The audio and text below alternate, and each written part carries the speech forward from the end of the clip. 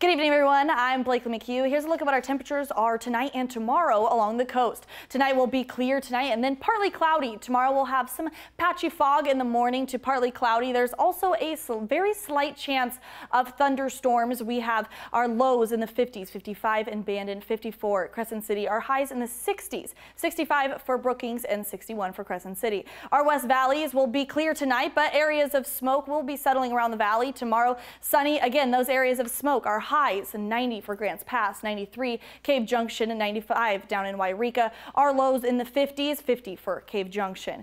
East of the Cascades, again, we'll be seeing similar temperatures. Tonight will be clear, areas of smoke, and tomorrow sunny. Let me step out of the way so you can see these temperatures. We have 49 degrees for your low in Klamath Falls tonight and 48 in Lakeview. Highs 75 for Crater Lake and 89 in Klamath Falls.